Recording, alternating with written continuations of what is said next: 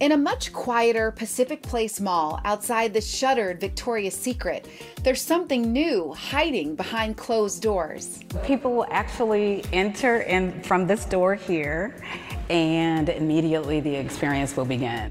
This old Victoria's Secret is transforming into a healing space for women, a way for founders Veronica Very and Hiawatha D to give what they've received. And over here will be a beautiful water fountain. There'll be at least 60 pieces of art, and they'll all have their own story. They're calling this the WOW Gallery for Wonder of Women. It will feature Hiawatha D's visual art with his wife's writing, love letters inspired by the women in the paintings. Hiawatha's art is unapologetically vibrant.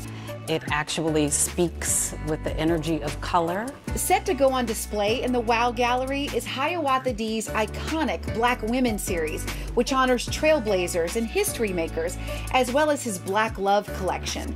And the paintings just happen to fit perfectly into the old Victoria's Secret displays.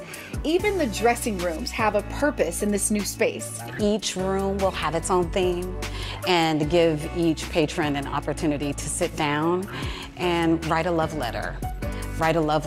And to learn in a space that is literally created for you to reflect, for you to meditate, or for you to be educated. This is going to be perfect. They hope this place provides healing, as it's already done for Veronica. Her daughter Ashley died in 2017, and this Victoria's Secret happened to be the site of her first job when she was 16.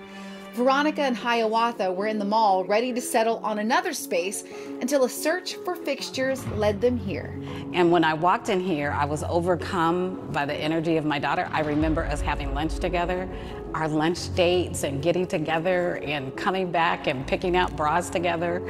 And then to find out that this space actually was available and he thought it was too big. I said, this is perfect. This is actually it.